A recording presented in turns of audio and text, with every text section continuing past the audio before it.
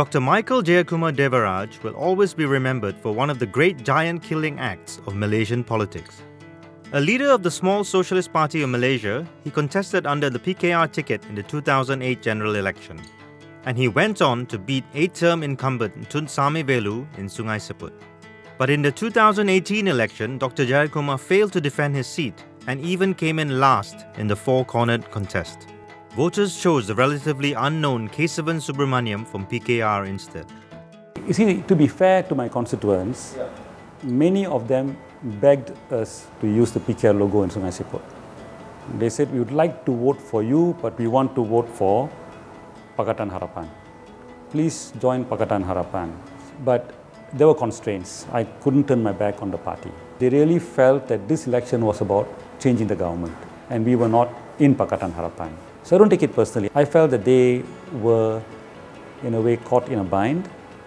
They would like to have voted for me as a PKR candidate, and that would be what many of them would be happy with. After being Pakatan Harapan's ally for years, Dr. Jeyakumar said his Socialist Party is now definitely in the opposition. He believes that a consistent ideological analysis is lacking in the Malaysian discourse. The new government, he feels, needs to be challenged. I think it's a fantastic watershed event for Malaysia, to have a new government after all this time. I think it's a big step forward and it's given a lot of hope to young people. Well, I think the new Attorney General, the SPR, having a new head, bringing several commissions to report directly to Parliament and not on the Prime Minister. Yeah, all these things I think are good steps, and certain laws, they're now talking of changing the laws. What I'm not happy about, one would be the minimum wage, because the Wage Council was going for 1,170, and you only went to 1,050. It's hardly keeping up with inflation over the last 2 years. And the other one I'm a bit worried about is the whole health insurance you're talking about, that I think will undermine the public health services. About now, only 10% of the senior specialists with more than 10 years of experience are in government service, 90% are in private. And you allow the private to expand further, it's going to pull even more top specialists from the government side into the private. So what we are saying in PSM is freeze, don't let them expand.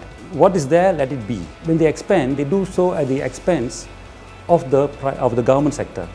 The BN and the Pakatan, in terms of economic ideology, there's hardly any difference.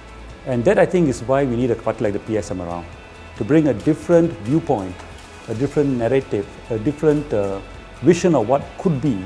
That element, I think, is something which will catalyze discussion, you see. I think it's very much required. After representing Sungai Siput in Parliament for a decade, he can now once again focus on grassroots activism. He is planning a comprehensive study to address poverty in rural areas.